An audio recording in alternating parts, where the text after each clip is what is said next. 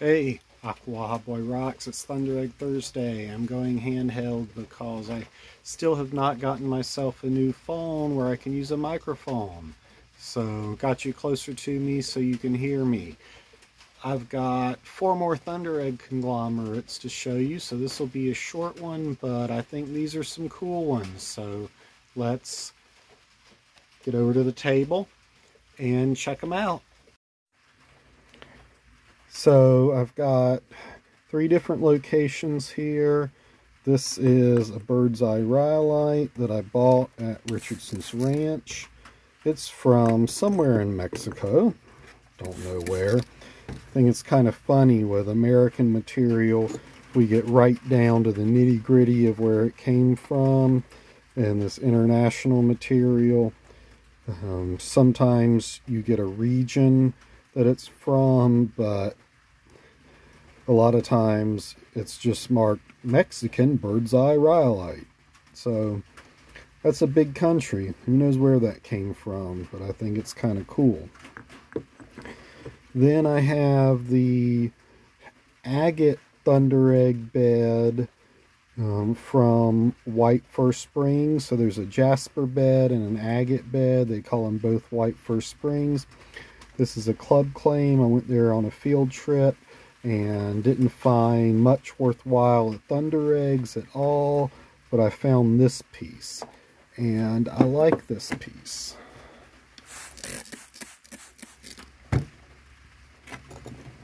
Here's one chunk I took off of it. Got some beautiful clear agate in those little eggs, a lot of character, deep green in the rhyolite. See if I can get this to sit where you can see the side that's still on the chunk here.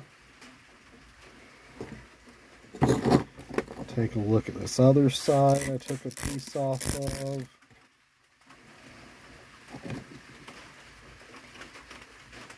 To me, that's just gorgeous. It almost makes the trip worthwhile. And here's this piece.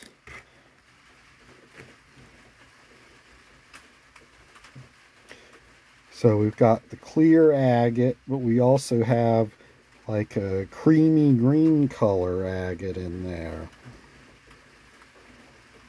I hadn't seen that in any other material I have. Got it over on this side. And this piece has some little hollow eggs with some druzy, some kind of mineral coating in there. So really neat. Then, so we went from Mexico to Oregon. Now let's go to Washington, to the lily pad bed. I showed you one conglomerate from there, but this area, one hillside, has material that looks all sorts of different ways.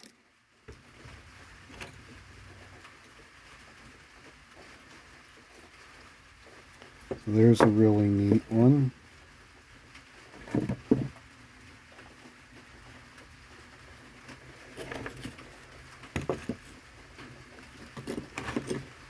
And here's the coolest one.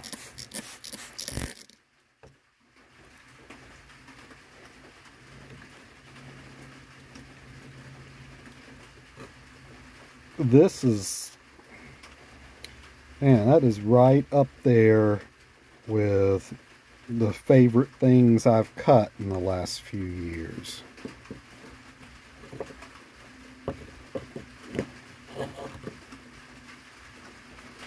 We've got different looking eggs. Got individual little tiny ones.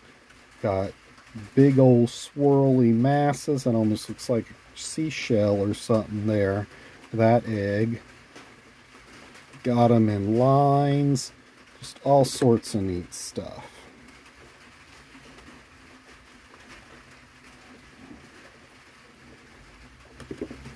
Don't think this would be great lapidary material. The eggs would polish. I don't think this matrix would, and I think it would just fall apart if I tried to cut it down further. Okay, so that's the remaining Thunderegg conglomerate. And as I was recording that, I think I might already shown you one of those, so I'll go back and watch the other video and maybe have to edit it out. But, really like this stuff. Again, a lot of times I'm having trouble getting good eggs, but some really pretty examples of that will be laying all over the place. Alright, I will see you next Thunderegg Thursday.